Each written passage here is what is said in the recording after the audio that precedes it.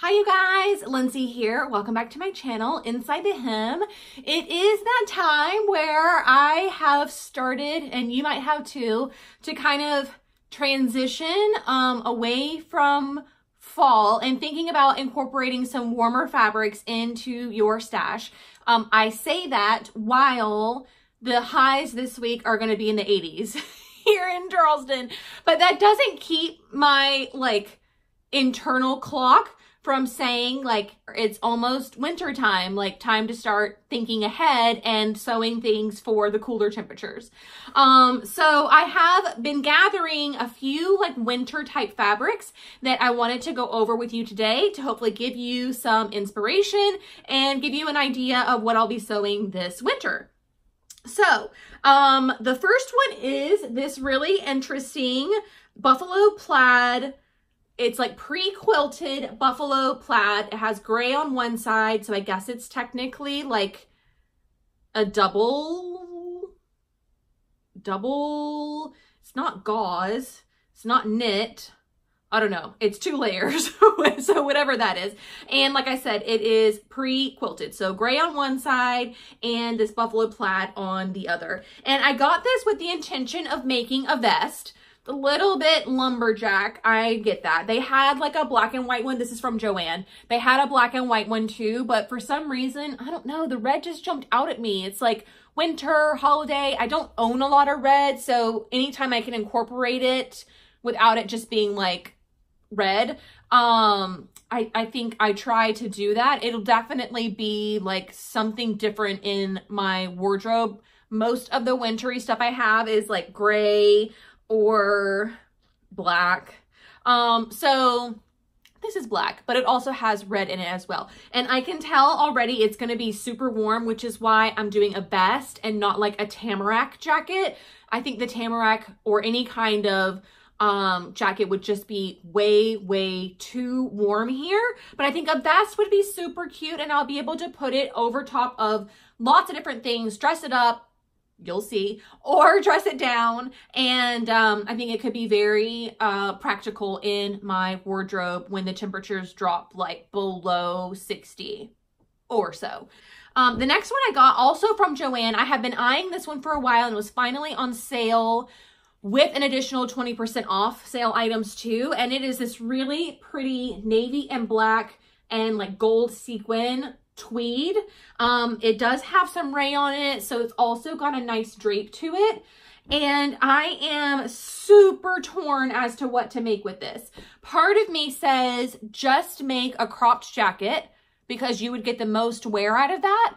And then another part of me says make that seam work jumper pattern, you know, the one with the super deep V and the simple A-line silhouette, because that would make a really cute dress up, or not casual, but kind of, it could go to a fancy place, or it could just go to date night at the chicken wing place down, maybe not the chicken wing place, but just a regular Applebee's.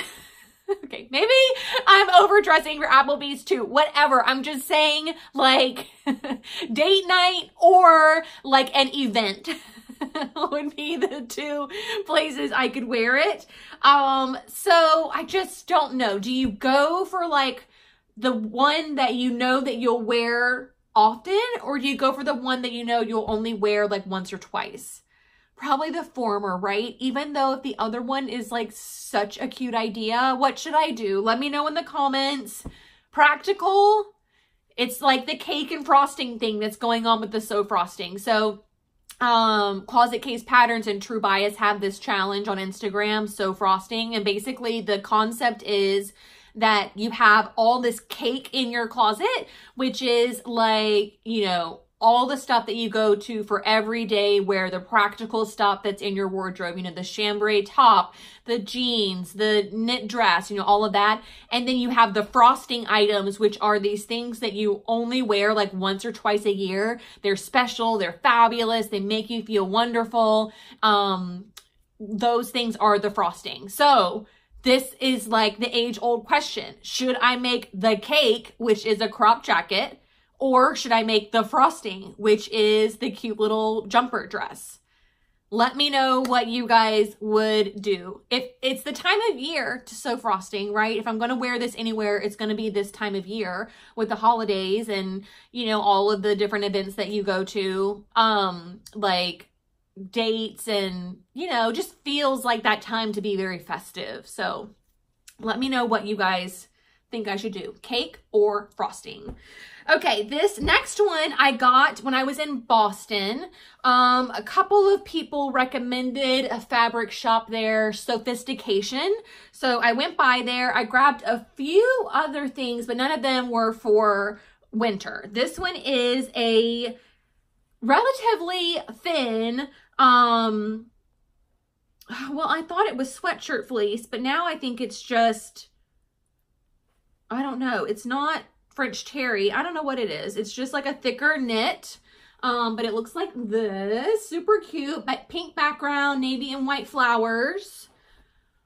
Again, I have no idea what I want to make with this, but this isn't a plans video, so I don't have to have made up my mind just yet, right? But I do love sewing with this kind of like thicker sweatshirty type material in the winter time, because it's, I think this one has a little bit of rayon in it too, so it's like nice and soft and cozy and warm but not hot, and you know, you can make so many different things from it. I mean, obviously I could make a sweatshirt or a top, or I could make, you know, like joggers or something like that. So fabrics like this always end up in my stash in the winter time.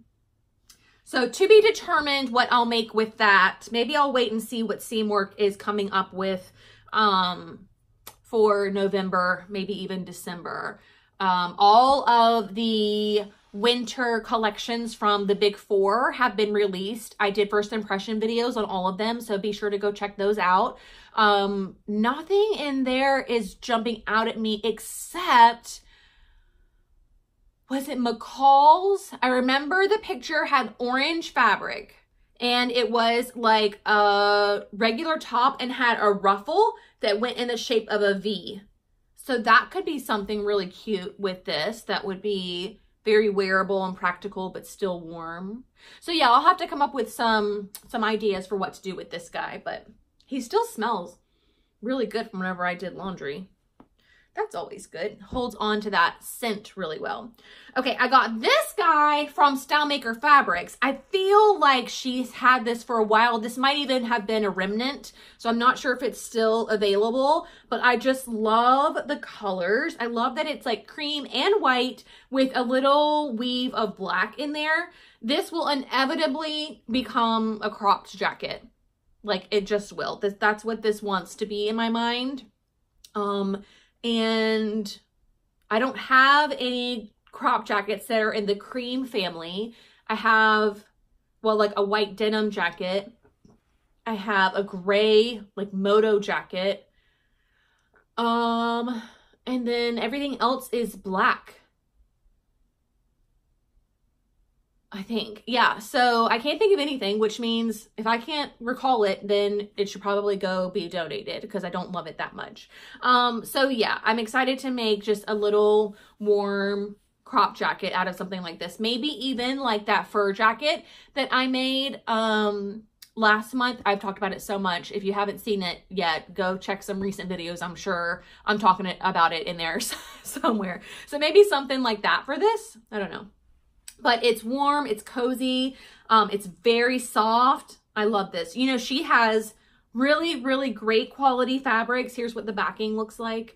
So if you're looking for something and you want to make sure that it's good quality, I would absolutely head there. If you can't get your hands on it, like at Joann or Hobby Lobby or anything like that, you can almost guarantee that what you get from her is going to be really great quality and it's going to feel really good. I will leave a link in the description box if this is still available. Fingers crossed for you guys that it is. Maybe some of you already got it. So those are 4 fabrics that I had picked out for this winter. I don't sew a ton of winter stuff because I just don't have a lot of places to wear it, but I will make, you know, a few things geared toward that season just so I have something new and fresh to add to my wardrobe and it doesn't feel like stale and like, oh, I've worn this 1,000 times and boring. So I hope you guys like them. I want to know, what are your plans for winter? What kind of fabrics do you have picked out? Do you have something special, something like frosting, or do you have just a bunch of cake? I will say I feel like it's mostly cake that I have with the potential for frosting. So we will see. Yeah, we'll have to see how those shape up and if they end up in my December plans video or not. But I hope you enjoyed that, and I will see you all very soon. Bye.